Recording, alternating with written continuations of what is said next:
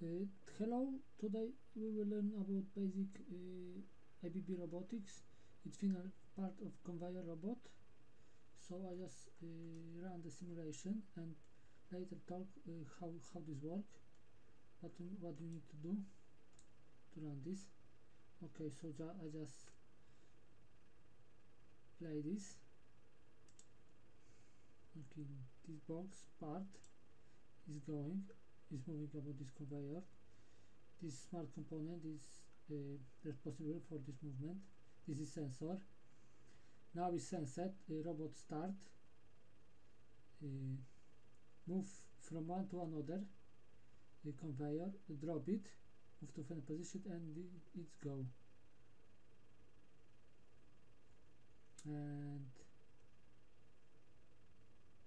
And simulation ended. Okay, so now we analyze what I'm doing. So first, let's jump home.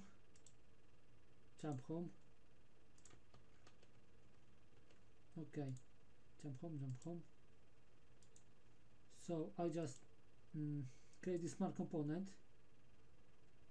Like you see, it's two conveyor and two sensor, and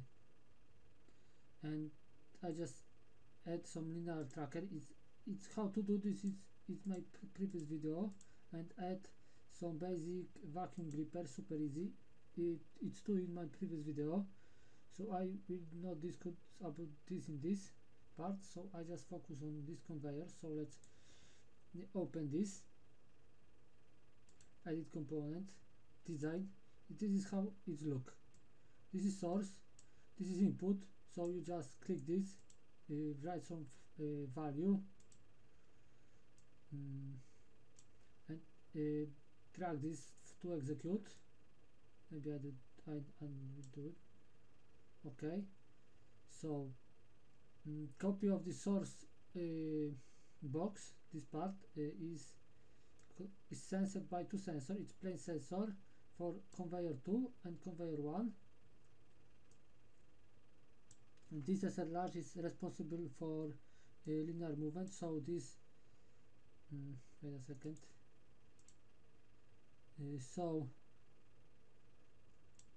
this will stop when this conveyor will stop when this box will be here, and this sensor, plain sensor 4, will be activated. As you see, when here will be 1, it's activated, but it's not sensed part. When this sensor sends this box, it will be changed status to 1 and activate this logic SR large and stop linear. Like you see, it's connected to reset and stop this linear move. Conveyor. This linear mover responsible for moving object on this. Like you see, in this conveyor I have move forward. So you see this direction is 1000. In second conveyor I have minus 1000. So different moving to different side. It's important, because if you don't do this, then will be don't go like this, but in reverse path, it will go that same like this conveyor. Need to change this if you wanna have different direction of movement. Okay, so it's basic sensor, and it's now let's talk about rapid code. So this set DO is waiting for a signal. Per vacuum gripper is signal from this gripper. Is setting this signal to 0. This signal is wait a second. This signal is responsible for attach object and detach object. If this signal will change value to 0, it detaches any object, and when in attach when it's triggered. This bool parameter is triggered to 1. It's attach object. You can choose find closed object or part, but sometimes find closed object will attach more different parts like conveyor or something like sensor or something like that. It's annoying. So next it's wait digital input conveyor sensor. It's signal, digital signal from this sensor. I just waiting 50 seconds. When this sensor is true, is when this box will move all this part in conveyor and go in and be placed here. This sensor will sense out and give me 1. So next this movement will be activated. So just robot go here and take this object, pick up, wait second, set the vacuum gripper and move.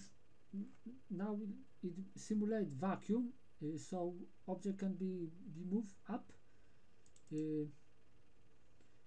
Now move up, wait 1 second, move to next point, move to another point, wait, and move to another conveyor, wait 1 second, and release vacuum, so object will fall, and again back to the position. So let's analyze this one more time.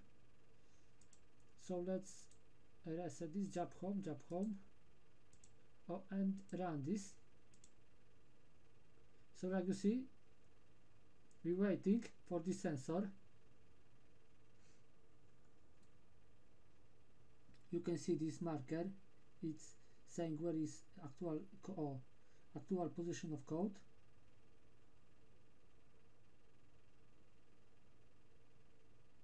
Like you see,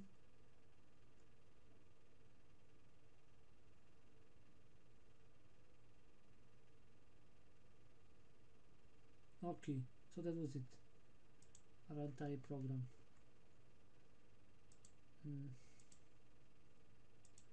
So we have this basic signal connected from smart component.